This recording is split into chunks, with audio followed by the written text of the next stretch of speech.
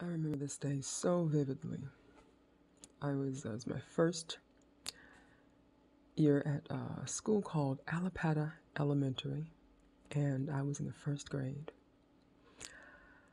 On this day, I recall I woke up in the morning. I had peed in the bed the night before. I was a pissy mess. It smelled really bad, and I didn't have time to take a shower because I knew that if I showered, I would miss my bus.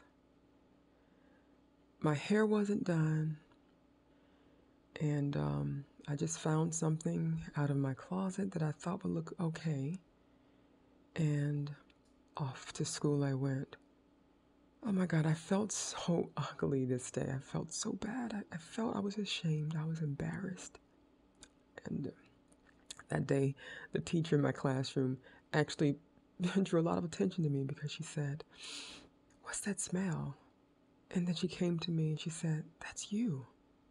You smell like a pissy mess. Why didn't you take a shower this morning?" A lot of the kids laughed. And she berated me and made me feel like I was an other.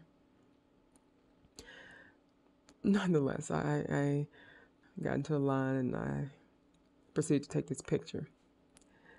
And I sat down in front of the cameraman and I had my head down initially. And I said, "I want to take a picture." And he said to smile anyway, just say cheese.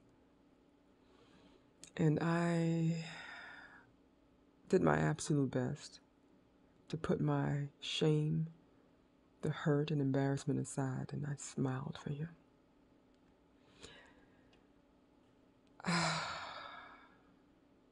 Looking at this picture now, I was beautiful. I thought my skin was too dark, thought my lips were too big, thought my teeth were too crooked, thought my forehead was too wide and my hair was too nappy. I didn't love myself. I wasn't really raised to truly love myself and to appreciate the beauty that I had. And it's so sad. Whenever I see this picture, I feel sad because I remember this day so vividly. And I hated looking into the mirror.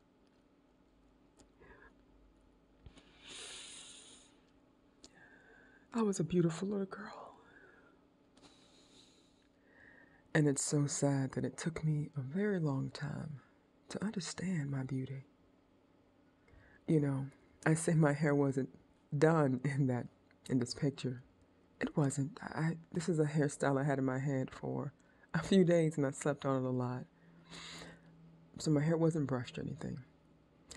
But my hair is actually, it's beautiful, you know? It's not, perfectly, laid down and everything, the way I would do my daughter's hair. But it's my natural hair. And it's okay. But I was raised in a society, in a community that put you down for having kinky hair, that put you down for not having your hair made up in a way that they thought was acceptable or beautiful. And I grew up in a broken place, I believe. Even though I had both parents, it was a broken environment, it's a broken household. And I was missing a lot. I was forced, because of the way I was raised and my upbringing, I was forced to be an observer. I observed people a lot. I sat back and I analyzed people a lot. And I would ask questions like, why do they do that? Why do they talk that way? Why would they treat someone that way?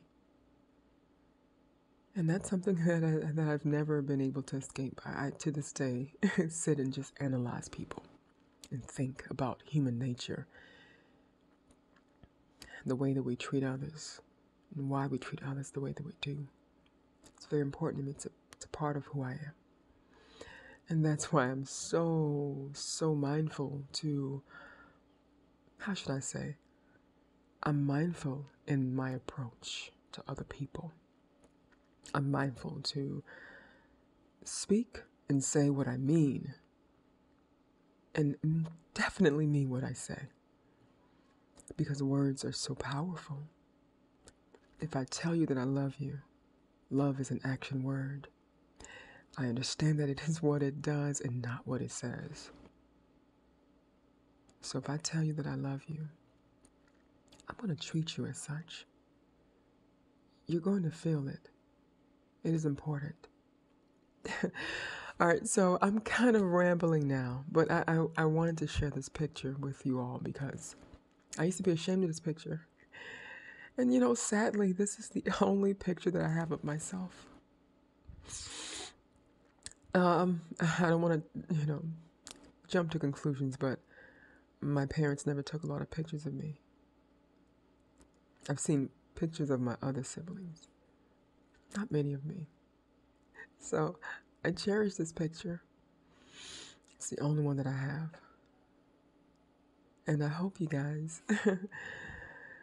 enjoy looking at this beautiful little face, because this little girl here, even though she didn't feel like she was worth much of anything,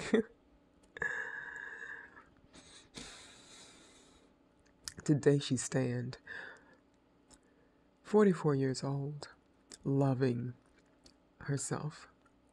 And she came out of that in one piece. One piece with a lot of broken pieces glued together. But she is standing.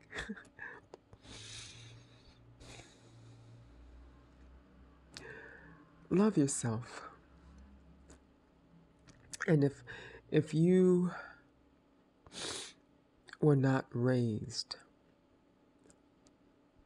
in an environment to love yourself, create that environment for yourself today.